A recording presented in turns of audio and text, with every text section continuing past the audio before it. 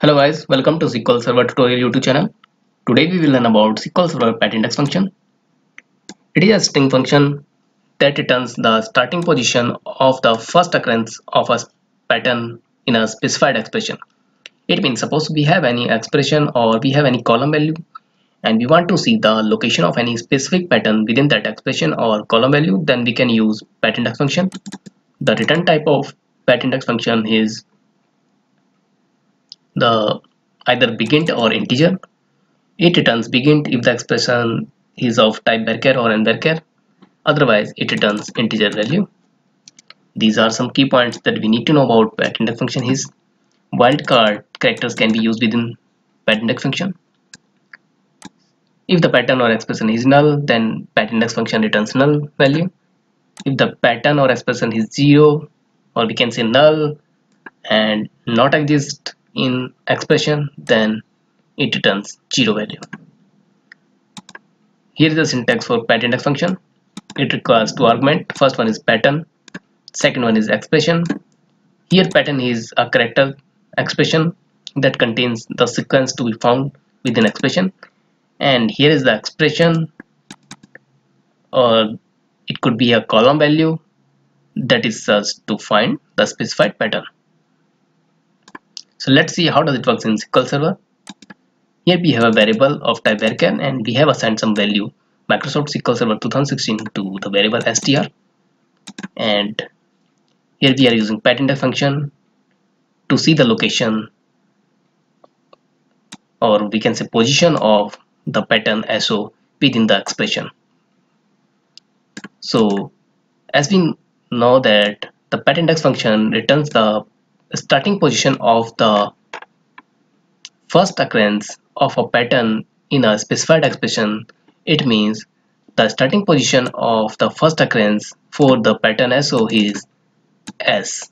So this S is the first occurrence for this pattern SO, and the position of the first occurrence of S is at 6th number, or we can 6th place. So the output for this query would be a 6 because the S comes at 6th position. Here we can say M is first, I is second, C is third, R is fourth, O is fifth, and S, because S is the first occurrence, starting position of the first occurrence for the pattern is S, that comes at 6th number. So the location, or we can say position, for the pattern SO would be 6. So his output 6.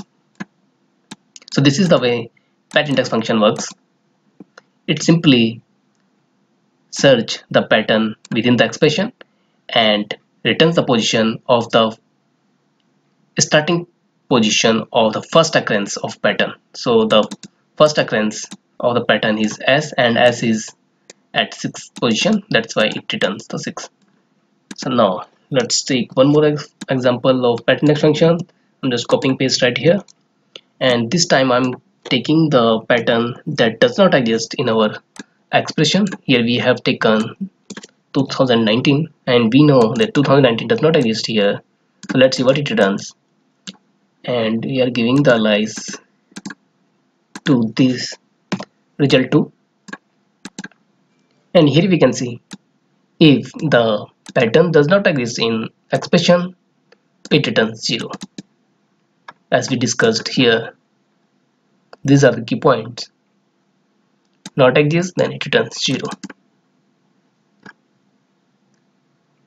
So similarly, if our expression is blank, then let's see what it returns.